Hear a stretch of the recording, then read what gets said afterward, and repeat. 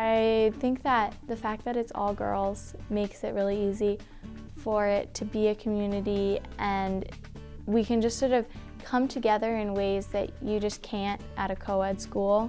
I used to teach co-ed, and so I did often see how boys would try to hog the spotlight in the classroom, and how sometimes the girls would cede that position to them. So I think that taking boys out of the dynamic really helps these girls to find their voice.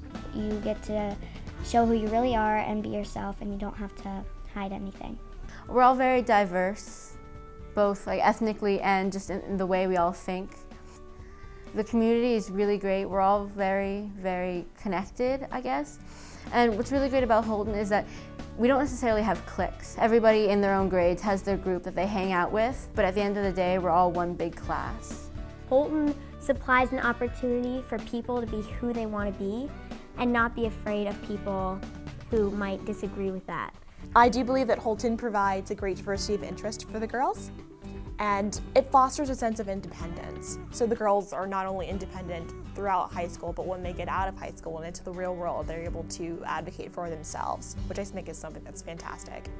There are a variety of aspects of attending an all-girls school which are really important, but I think the overarching reason that it's important is that girls have an opportunity in an all-girls school to be themselves.